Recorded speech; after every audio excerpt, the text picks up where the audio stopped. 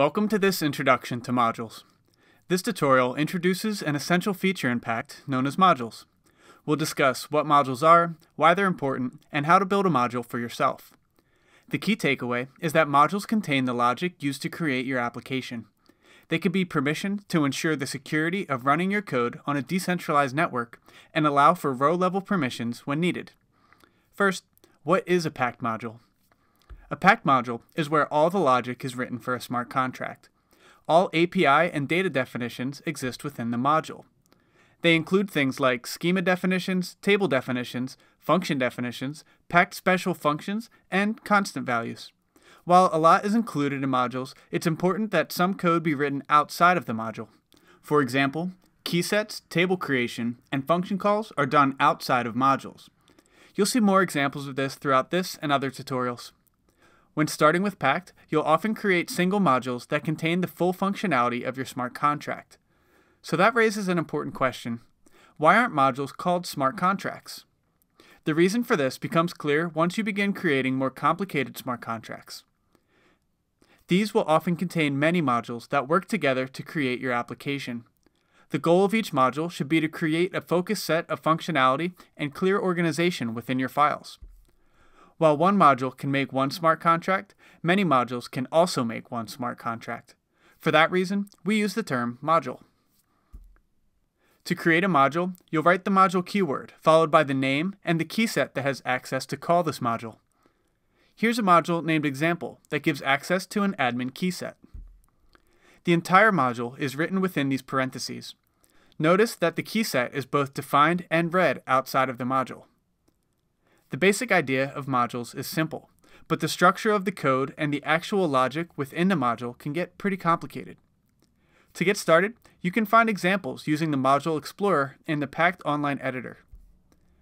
From the Module Explorer, open the Hello World smart contract. Notice that the pattern of this smart contract is similar to what you saw before. The key set and function calls are done outside of the module, but the module contains the actual functionality of the code.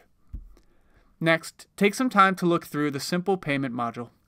This time, the smart contract includes a few other features. The Simple Payment smart contract includes schema definitions, table creation, functions, and function calls. Take some time to navigate the contract to get a sense for the layout. There's a few important things to note here. First, schemas and tables are defined inside the modules, but the tables are created outside of the modules.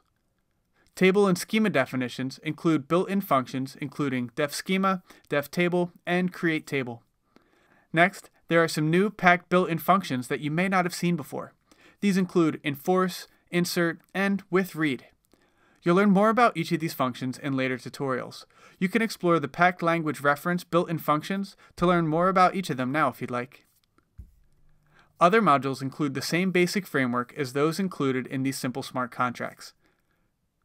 Take a minute to look through each of the other smart contract examples to get more familiar with how they work.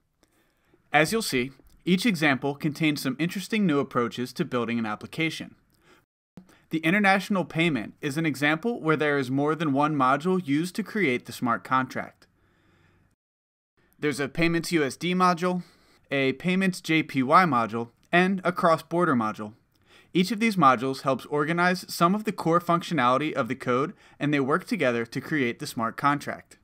Focus on understanding the structure of each module to get used to the different techniques used to create them. That wraps up this tutorial on Pact modules. In this tutorial, you were introduced to modules, one of the core features of the Pact programming language. You learned what modules are, why they're important, and we went over a few examples. The goal of this tutorial wasn't for you to learn all of the code that can possibly go into creating a module. That's what most of this entire Pact programming language is built to accomplish. You'll learn all about this soon. For now, the important takeaway is to understand the purpose of a module and to recognize the key elements that belong inside and outside of Pact modules.